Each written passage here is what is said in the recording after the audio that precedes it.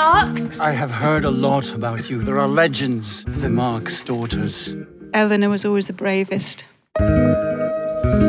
If what they all say is true, my father is burning in hell right now. The future's on our side. Yes, of course. There are still so many battles to be fought. I'm leaving for America.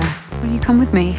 The working class question is the same in America. The same hideous story. The masters have benefited, but not the men. Your pamphlet, marvellous. I've decided to live with Edward as his wife.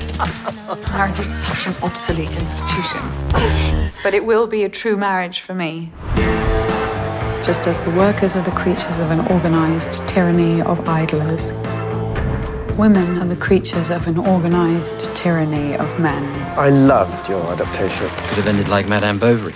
There's Nora's suicide. I don't think that's funny. You have to stop hurting me. This is other women. Woman will no longer be man's slave. I have spent my whole life caring for other people. Now it's my turn to live, do you see?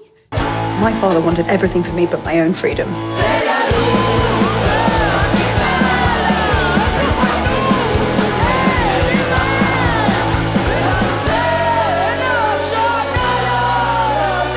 The idea of happiness. To fight.